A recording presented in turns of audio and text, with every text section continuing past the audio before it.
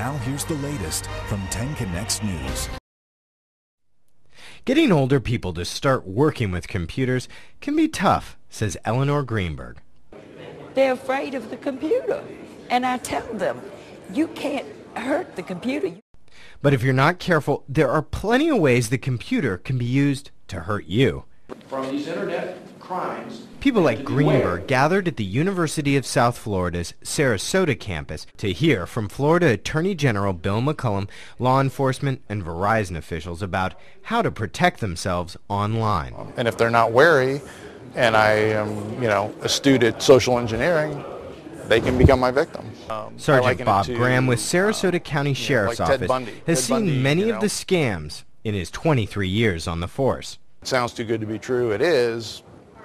Always applies when it's on the internet. Online predators use disguises to create emails that look like they may have come from your bank or family members to elicit information they can use to make money. The bank would never ask you to verify your bank account or your social security number or your credit card number over the internet.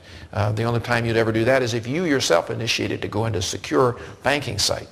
Scammers also use Facebook, Flickr, and other sites to find mothers' maiden names, grandchildren's birth dates, and other useful info that can help them seem like a friend. The same way you would approach a stranger in the mall or at a grocery store, you should approach somebody you don't know on the internet with that same level of caution. Picking a password that's not personal can also add protection.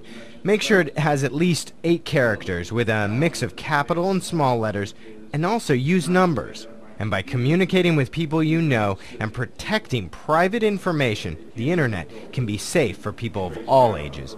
In Sarasota, David Leonard, 10 Connects.